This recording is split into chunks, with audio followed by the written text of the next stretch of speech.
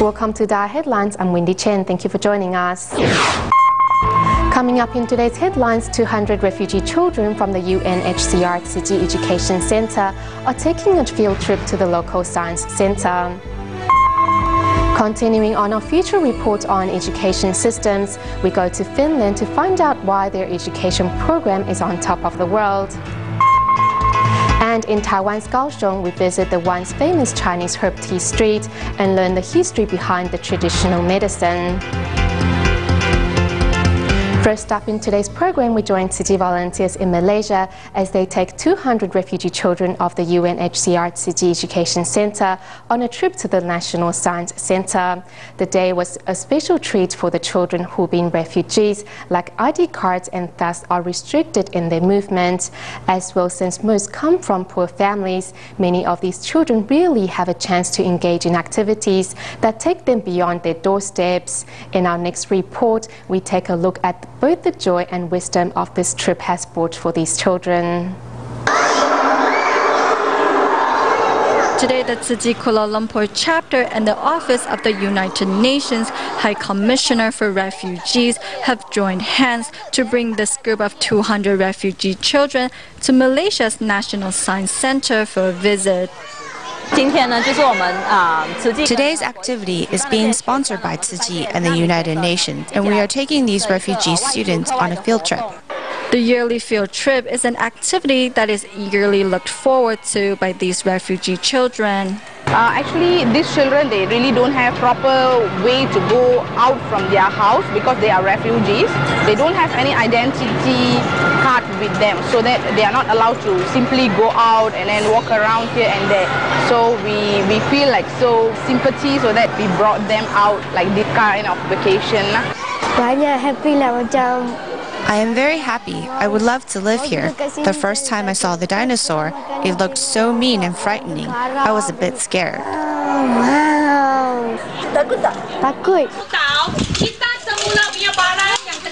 During the day, volunteers also take an opportunity to teach the children about recycling. Before, I didn't really know what to do, but now I'm more familiar with the process of recycling. For example, plastics, tin, clothing, boxes, clothes, and glass. I will take these recyclables and put them in a plastic bag and then give them to volunteers to recycle. On this special field trip, these refugee children are not only given the rare chance to enjoy themselves, but also a time to learn how to safeguard the earth and its resources. Also in Malaysia, we meet 18-year-old Hanif, an Arakanese Muslim refugee who fled from Myanmar to Malaysia. To care for his ailing parents and younger siblings, he began scavenging 9 years ago. In 2008, at the UNHCR Tzu Chi Education Center, Hanif began to learn the basics of English and Malay as the first step to creating a better life for him and his family. To Hanif, who scavenges for a living, these garbage are all treasures. Today, Hanif has come to Tzu Chi Central Recycling Station, not to sell recyclables, but to join the outdoor learning activities with his classmates. There are all kinds of recyclables here. It's very interesting. 18-year-old Hanif is an Arakanese Muslim refugee who fled from Burma to Malaysia. 9 years ago, he began scavenging to support his ill parents and siblings. Before, I sold these recyclables without separating them into categories. Now I know how to set the prices. Established in 2008, the UN High Commissioner for Refugee Tzu Chi Education Center not only assists Burmese refugee children in learning English and Malay, it also teaches them etiquettes and social skills. Neve is a good student. We have watched him change and learn to respect others. This year, he went to help University College in Kuala Lumpur to further his studies. He's never missed a class. Hanif knows that education offers an opportunity to change one's fortunes. I only make a little money selling scrap metal. I like to earn a better living. I want to learn to repair cars or study computer technology to improve my family's standard of living. Kita lihat apa yang Suci buat, dia boleh bukakan center, membantu pada yang. Suci Education Center was founded to help the needy as a way to open new horizons. They not only learn to help themselves, but also learn to help other poor families. I hope that Hanif can one day become a leader of his people. Dapat jadi leader untuk. With a hopeful future and a heart full of gratitude, Hanif is determined to build a better life. Next, in the United States, the American Red Cross of Greater Los Angeles region recently held their community leadership training seminar at the U.S. Tzu Chi headquarters in San Dimas, California. During the seminar, Tzu Chi volunteers not only gained new knowledge on disaster management, but also seized the opportunity to introduce Tzu Chi's environmental concepts to Red Cross. The Red Cross volunteers said they were all very touched by Tzu Chi's humanitarian spirit. Over the weekend, the American Red Cross of Greater Los Angeles region held their community leadership training seminar at the USAID Tzu Chi headquarters in San Dimas, California.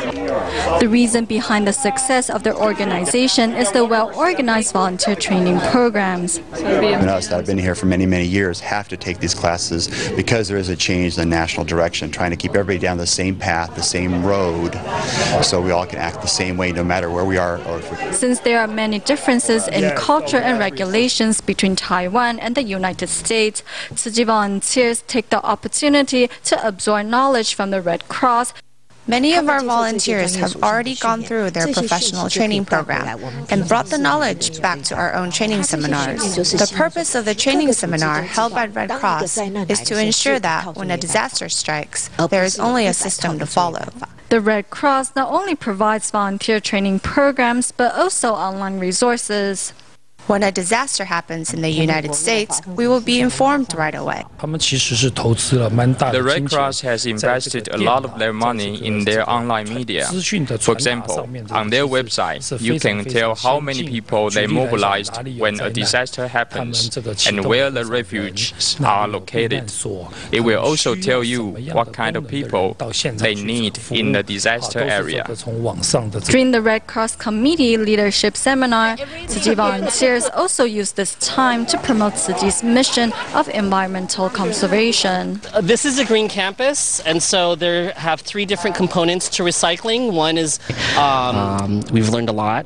We've learned how a lot of our volunteers have learned about your recycling program, how to leave a zero carbon footprint, and also the cultural differences as well.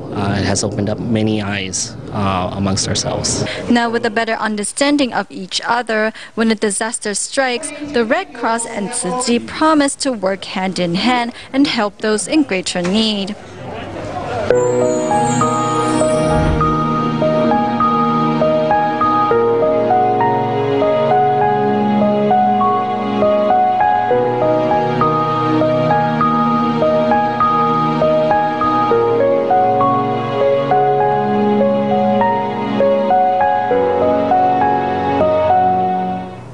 Taiwan education system's emphasis on rote memorization and standardized tests does not help those students who lack the ability to keep up.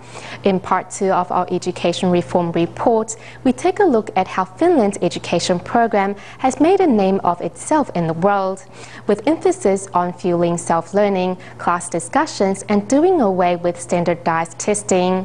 In schools, teachers have the ability to personalize coursework and report cards according to students' learning ability. We take a look at first-hand experience of student exchange participant Chen Senyuan. At 7 in the morning, this is National Zhengzhi University in Taipei City, Taiwan. Students are heading to their first class of the day. The ability to pick out your own schedule for most Taiwanese students happens only when they reach university level of education. Chen Senyuan has studied Turkish for less than a year, but conversing directly with his Turkish teacher in class isn't a new challenge for him. When Chen was in his first year of high school, he left for northern Finland for a student exchange program. What he found most shocking when he arrived wasn't the language barrier, but the teaching methods. Students have a lot of discussion time in class. Teachers won't just lecture at the front of the classroom, while students only listen and taking notes. Jen's favorite class is English. After arriving in Finland, he thought perhaps he would have an easy time in English class, but it didn't turn out that way. The teacher will give a topic and students would break off into group discussions. Everyone would get to talk about their experiences. At the end, we will summarize everyone's opinions and thoughts. During class, there is a lot of room for exploration. Structuring classes to encourage students to think for themselves, although seems simple in theory, in practice is not so easy. However, in Finland, it's simply how it's done. Finland is a very small country, and we cannot afford not to educate our population well, because the population is the resource. We don't have very many natural resources or richnesses, so the people are the richness that we have.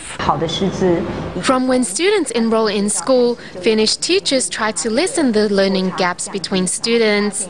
If they find that a student is struggling, they will give that student specialized attention and tutoring. I think they have done well with the idea of joy in learning. When a child finds the joy in learning and has a goal in mind, they will seek to learn more. Enrolling a child in school at the age of 7 seems late compared to other countries, but Finland's education program's success is evident and is attracting the attention of the world. Finnish schools let their children find their own way of learning. It's a self-motivated type of learning, not a forced learning. While this education structure looks careless in the beginning, in the end, students have their own educational goals and are studying for themselves. Starting in elementary school, teachers take the time to make sure all the students are on the same level. Teachers will adjust classroom coursework according to how students absorb materials. It might be shocking to hear, but in Finland, there is no standardized testing.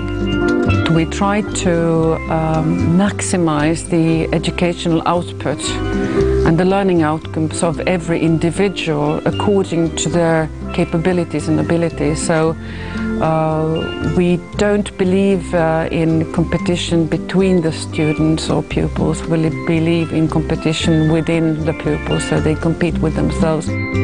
Focusing on establishing a firm basic foundation of learning, students are the country's richest resources, making the tiny country of Finland a model of excellence in education for the rest of the world.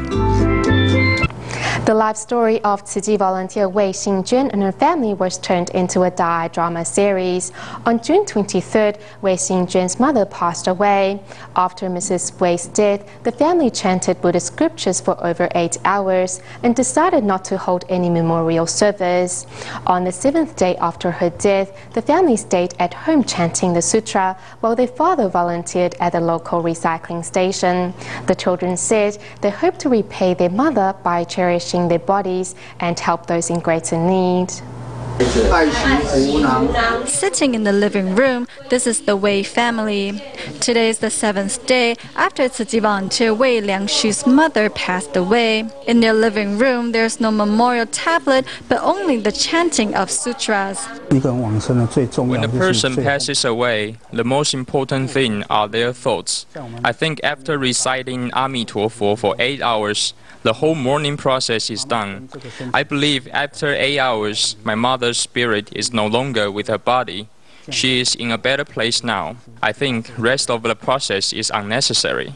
On June 23rd, Mrs. Wei, who has been bedridden for over 20 years, passed away. Instead of having a memorial service, her children decided to recite Amitofo for her. To repay the grace of their mother, the children vowed to do things that will benefit all sentient beings. My family and I didn't hold a memorial service for my mother because we think it is unnecessary. The master told us that we need to cherish our bodies and encourage more people to walk on the Tzu Chi path. On the first 7 days after Mrs. Wei's death, her husband decided to volunteer at the recycling station. He says he wants to send his blessing to his wife by volunteering.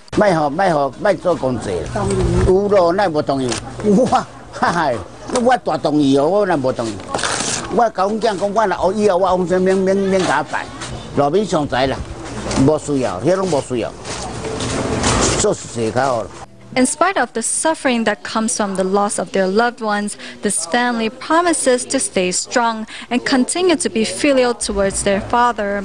They believe this is the best way to repay the grace of their mother, who will be watching over them from the Pure Land.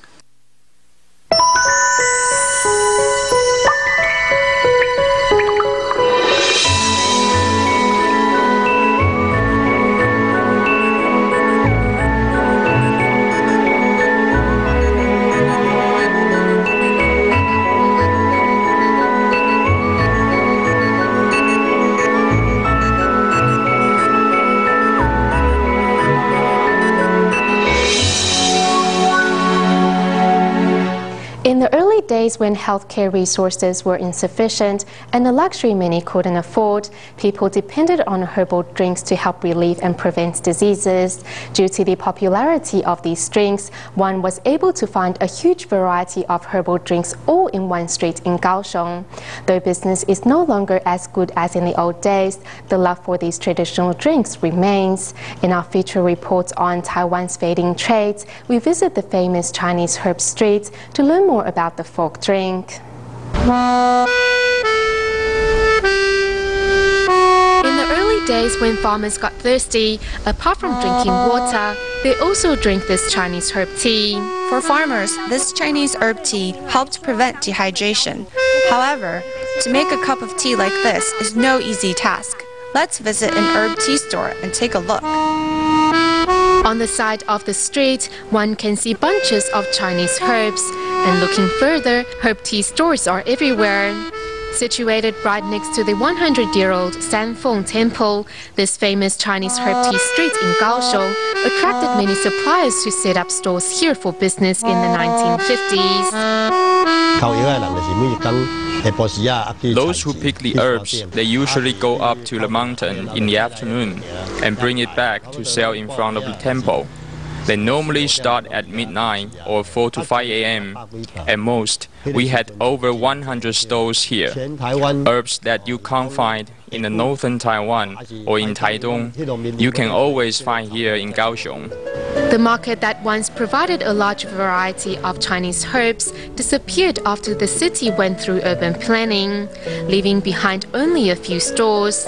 However, the love for the traditional drink has already taken root in southern Taiwan.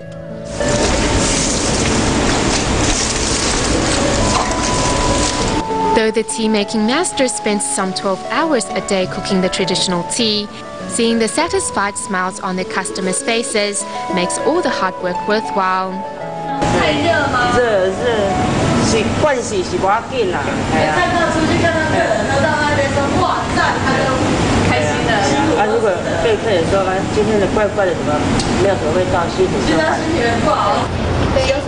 One grass jelly and one herb tea. With more than 60 years of history, this Chinese herb tea store is now passed on to the second generation owner. In the early days, they used teapots. We cooked the herb tea pot by pot. Back then, we had fewer plastic bottles, so we used rice wine bottles and asked our staff to clean them before we put the tea inside to sell. Back in the old days when medical resources are scarce and expensive, store owners even gave out small booklets with health tips of how Chinese herbs can be used in different ways to prevent certain diseases. Today, with fewer stores selling the traditional drink, store owners are often faced with a shortage of herbs. Sometimes, because of the weather, we will have a poor harvest of Chinese herbs, and we'll end up with nothing to sell. So we will try to stock up. Though these stores stock up on a variety of Chinese herbs, they still are used by dates to ensure the quality of the traditional drink. Thus, to the tea-making masters, they have to be ready to face any challenges. In our last report, we learned about how Chinese herbs were used widely among people in the older generation to relieve symptoms of diseases. In the next report, we follow 65-year-old Huang Jingsi, a herb collector to the mountains, as he gathers these plants for his customers. With a decrease in the use of Chinese herbs, not only is the industry in decline, but these herb collectors are becoming more difficult to find, as it takes 10 to 20 years of training to be able to do Huang's job. Here's more.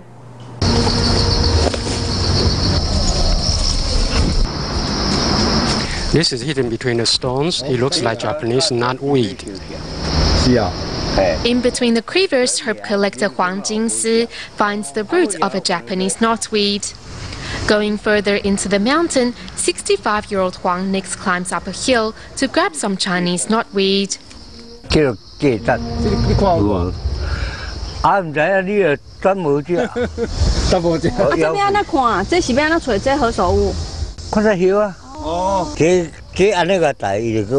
Taking only the part he needs, Huang Jingsi buries the rest of the plant so that it will continue to grow. Working to safeguard the environment, despite seeing a large centipede which Huang could sell for a good price, he decides not to catch the insect.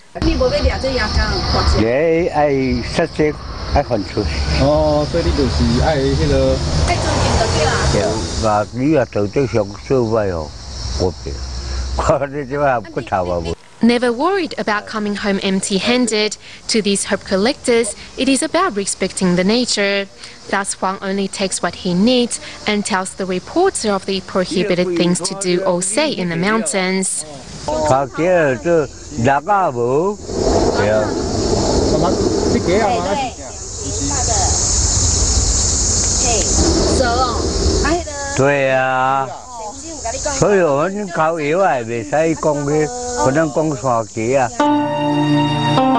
Having collected these herbs for some 30 to 40 years, Huang Jingsi is like a living dictionary of plants. After a day's hard work, the senior resident drives his truckload of herbs to the herb tea store.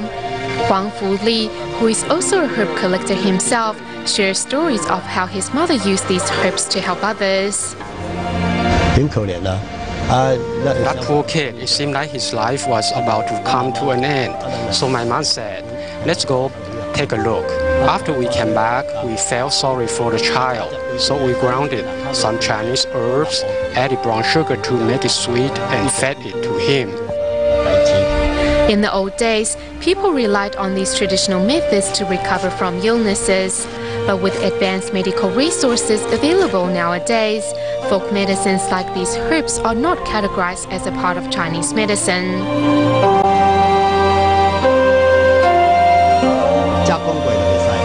When it has been processed, it's no longer Chinese herbs. It's hard to say because you have to preserve them and cut them into sections. As time goes by, these herb collectors and Chinese herb tea stores are slowly fading away. Nevertheless, what cannot be denied is that these herbs helped our older generation in times of illness and will always remain a fond memory to many. In 1996, Tzu Tijuana Elementary School was established in Mexico, which gave some 200 children from poor families a chance to study. Over the years, the number of students enrolling in the school is still increasing. At the school's graduation ceremony this year, Tzu volunteers from the United States have arrived to give their blessings and encouragement. We'll leave you with these images. Thank you for tuning in. Goodbye.